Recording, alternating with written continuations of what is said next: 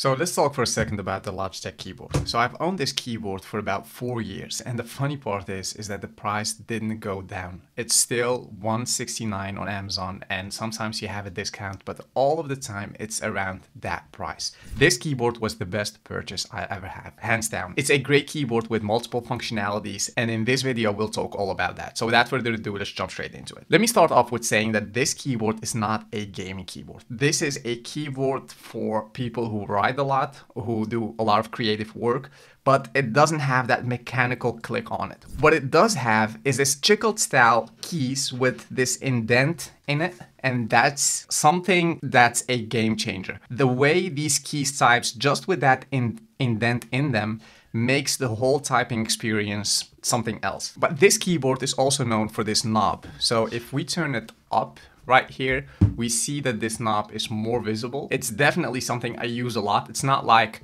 I don't know, the MacBook Touch Bar that you don't use at all. This knob is there to be used, and you will be using it for multiple functionalities. Let's say, for example, you want to turn the brightness of your display on.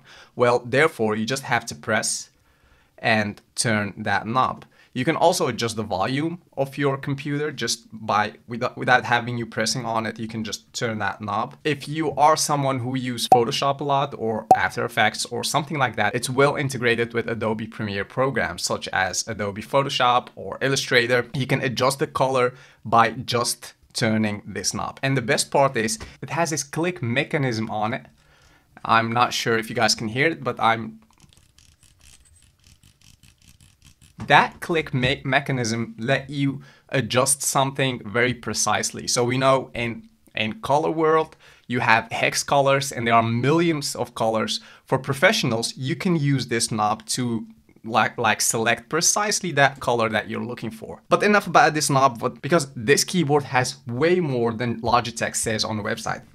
Let's go further to this area. We have a knob that turns on calculator by just clicking on it. You can take a screenshot of your screen by just clicking on this thing right here.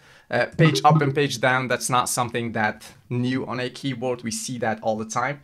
But the best part I like about this keyboard is that it integrates with multiple devices. So let's say you have an iMac like I have now, and I have, I don't know, an iPad next to it. Well, with just a click on the key, I can just switch to my iPad.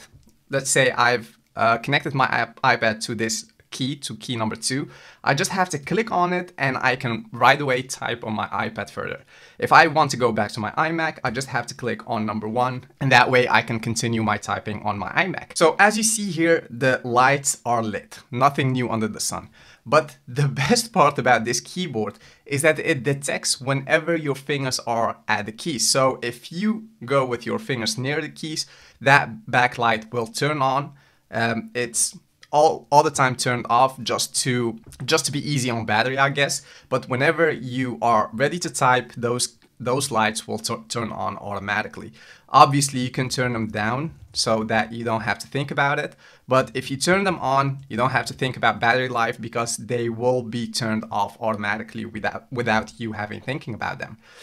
Speaking of battery, this thing fully charged will serve you for about 2 weeks. Now, I know the Apple keyboard may stay for a month, I guess, but the functionalities that this keyboard has demands way more from your battery than the Logitech keyboard. Let's face that. It has USB-C import, so you can connect it to a USB-C that's right connected to your iMac or whatever computer you have, and that way you can charge it without having to think about it. Whenever the keyboard is fully charged, this thing will light green, and you know that your keyboard is fully charged. You can connect this keyboard with Bluetooth, and also it comes with a Logitech unifying receiver. I've made a video about that in the past. Check it out here. That way you see how you can connect your Logitech keyboard to a receiver, and you don't have to turn Bluetooth on. The build quality of this Logitech keyboard, it's superb. It's made out of plastic, but this is high-end plastic. We have here an aluminum bar, and this aluminum bar is way thicker than the keyboard. That way allows you to elevate the keyboard just to make it adjustable for your hands. That's something I find very cool about it. You don't have those things that elevate your keyboard, but after a while you find them broken on your desk. No, you don't have that. It's a fully metal bar that elevates your keyboard, and that way you have a nice position for your hand whenever you're typing on it. And yeah, that's actually it. I really, really love this keyboard. If I might recommend one thing out of my tech arsenal, this thing would be very high on the list. We saw that the Logitech mouse is also a great purchase. You will not regret it. Absolutely not. I've made a video about it in the past. Maybe I'll make a new video, an updated video about this very mouse. So stay tuned for that.